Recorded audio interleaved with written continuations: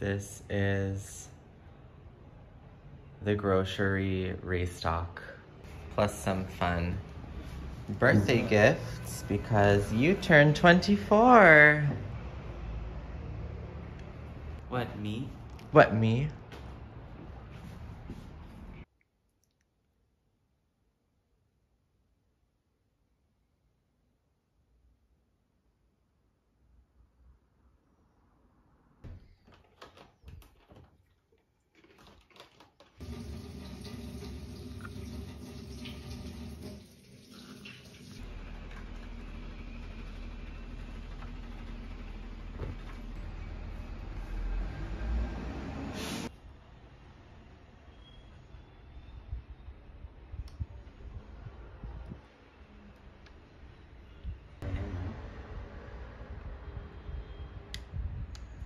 Hello, good morning. I just came out of the shower, as you can see. Excuse the mess in the back. We are on a day off and we decided that we're gonna head to the beach, which will be our first beach day this summer season. Just for a few hours, just to like shut down, power down, get some sunlight. But I wanted to just kind of take you through a few things that I'm reading right now. Let me get some books and I'll be back. Okay, so I finished 2 books so far in April. So reading is looking like it's on the low. Finished Sisters by Daisy Johnson, which is kind of like a short, almost like thriller horror kind of book. Offspring of Shirley Jackson and Stephen King, which is not normally what I read. I read this one, and then I recently finished Citizen, an American Lyric by Claudia Rankine. And this is poetry dealing with what it means to be a Black citizen in the United States. It's also multimedia, very, very powerful, but both of these I will talk about in a wrap-up, so I'm not gonna go into it right now. Current reading, I'm a little bit like jumping around. I'm sort of juggling 4 books at the same time, which I never do that. And I don't know if it's necessarily successful or a good idea, but I can't seem to find exactly what I wanna read. And I got Ohad a copy of Outline by Rachel Cusk, translated to Hebrew. So I'm very jealous of the Cusk reading in the house right now. I guess I can just read Transit, which I haven't read, which is the second one in the Outline trilogy. Maybe I'll pick that up. Like I need a 5th book right now. So I'll just kind of share with you what I'm reading simultaneously. So one of them is poetry by David Whyte. David Whyte is one of my favorite poets and kind of like philosopher. I first found out about him through a podcast on Being with Krista Tippett. I love On Being's podcast, and there's an amazing episode with David Whyte, and he just has the most beautiful speaking voice to listen to. And then with Krista, who I also love the way she speaks, it was just a really great podcast, and I've listened to that episode like 4 times, and I send it to a lot of people. It's a book of poetry that I got from my father for Christmas. So this is The Bell in the Blackbird. It's just different sections of poems. I would say that his poetry is kind of like self-help poetry, if I could like categorize it as something, in the way that like it's sort of like advice on how to live life, but through really beautiful poetry. I wouldn't say that this is my favorite collection that I've ever read of his, but there are some really strong poems on grief. So yeah, I'm only about halfway. Anyway, I'm reading that. And I'm also reading this proof that was sent to me by Lolly Editions, which is a great independent publisher in London, who I really love and who I love speaking to on Instagram. And they kindly sent me this copy of Amelie Smith's Threadripper. I asked them for a digital copy and they were like, I think you want a physical copy, which I can understand because it's also multimedia. It has like illustrations or paintings or different drawings, and it's in a very fragmented style. I am a little over halfway with this one, and I wouldn't say I love it. I think this is not for me. If you like algorithms, like if you're fascinated by algorithms and technology, this might be interesting for you. What they call a double-stranded novel. So on the left side of the page, there's one novel kind of, and on the right side there is a different one with different font. And I'm not sure if you're supposed to read it like the whole left side first and then the whole right side. I'm not doing that. I'm reading it like you would read a normal book, but it's going back and forth, and I don't know. I think maybe I'll try to finish it because the pace is quite fast because it's fragmented. So I feel like I can finish it even if I'm not jiving with it like completely. It's kind of about weaving, like literal weaving, but also digital weaving. And it brings like a lot of historical women, like brings them out of history and puts them in this book. And I don't know, I don't really know what to make of it, to be honest with you, so that's that. Then I'm reading Falling Out of Time by David Grossman. Strange, I'm reading two men. Normally I don't read any male authors, just by the way of what I read, and I'm reading two men this month. David Grossman is an Israeli writer, originally from Jerusalem, given to me by my dear friend Ziv, and he really loves this book. And it's sort of like written kind of like a play in the terms of like, it says woman and then she speaks man, and or cobbler or duke or midwife or town chronicler's wife. So there's different kind of characters, but it's written fully in poetry. I think it's super, super, super poetic, dealing with also theme of grief. So very beautiful, interesting, raises a lot of questions about grieving and bereavement, memory. How can you reconnect with someone? Is there a way to reconnect with someone who is passed? So very strong imagery. Again, I'm not like fully obsessed with it. Anyway, I need to finish it also. Last one that I picked up is on my Kindle, and it's Spring by Ali Smith. We know I'm a big Ali Smith fan, and I'm reading her seasonal quartet, and we are in like kind of the spring-ish months. So I felt like it's fitting to read Spring, but I haven't picked that up for a few days either, so I don't know. The reading's everywhere. Also bought Ohad and Ali Smith called The Accidental, which I haven't read, but I loved the cover in the Hebrew edition. You have a Cusk and a Smith, which is great. BookTube friends are gonna love that. Hopefully we'll get some more reading done today on the beach. Yes. That's the plan. I need to put on sunscreen on my face. This is a reminder for myself. These are two Israeli siblings who are artists. They're photographers, or they do other kinds of art? Different disciplines. Yeah. And Ohad was recently in a like choreography piece where you kind of looked like this figure, like very kind of crouched down in like a sweater on a podium, like sculpture or something. So it seemed very fitting. So this is The Accidental by Ali Smith, Hebrew.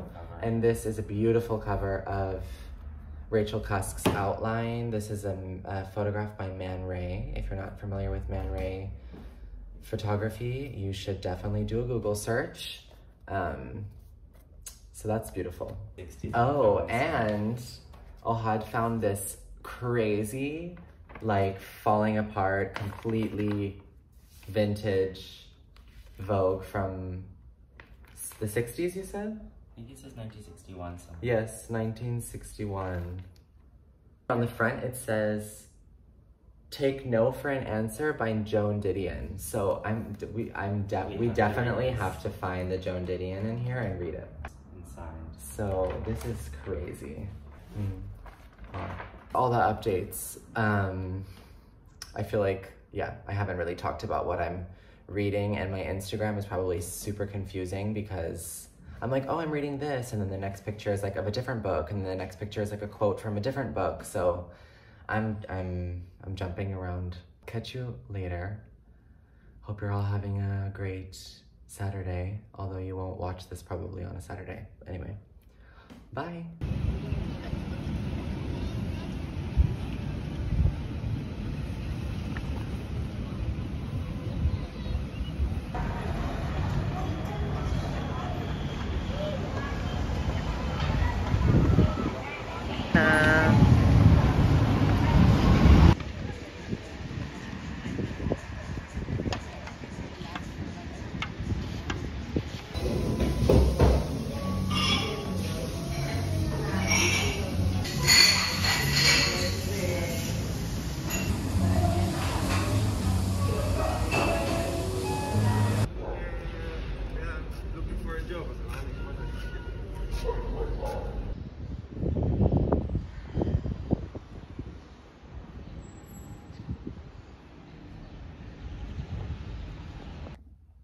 Hi.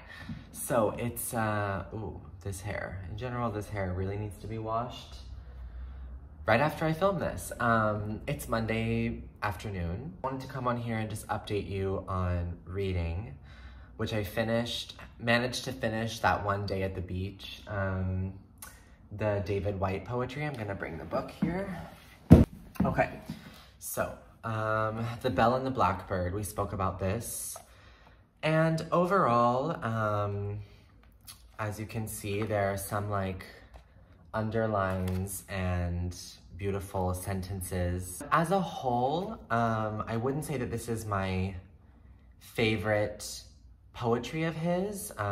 If I would give you a recommendation, well, his essays called Consolations is amazing. So I would say definitely go for that. But also he has a poetry book called The House of Belonging, and House of Belonging itself, like the title poem, is one of my favorite poems of his. And in general, I just liked that collection more than this one. Again, similar to the last poetry book that I read last month, if you like nature poetry, definitely you would probably like this one. Maybe I just was like a little overdone in that department by the time I got here. And he's very, very, very profound. So there are like some very profound sentences, very stunning, like literally stun you. But on the other hand, sometimes it's profound in the way that I didn't get it. It didn't really make me feel anything, because I don't need to get it, I just need to feel something, and I didn't feel something in all of these. Meh, for me. I feel like I've read better work by him than this particular one. Haven't really felt like going back to the Threadripper book, and this was by my bed, and I'm maybe in more of the mood. I'm in a creation right now for my own stage work, like contemporary dance piece, opera piece, kind of. And so maybe I'm more in like a research reading mood. So I picked this one up. Oh, another rep for Sunnies. CJ Reads, we love you, you're hot. This is Theater in the Body by Colette Conroy, with a foreword by Marina Abramovic, who's my favorite, one of my favorite performance artists, Serbian performance artist. I don't know if I mentioned this to you, but I got this in a used bookstore, and it just seemed really interesting to me. What do we mean when we talk about bodies in theater, and how does theater affect the way we think about the human body? Bodies are vital elements of theater production and spectatorship, but the body is not just physical, it is also conceptual. Drawing on many examples from contemporary performance, theater in the body is a provocative starting point for understanding the surprisingly complex relationship between theater and the body. Concise and clear, this book explores the revealing tensions between the body, bodies, language, representation, and movement in theater.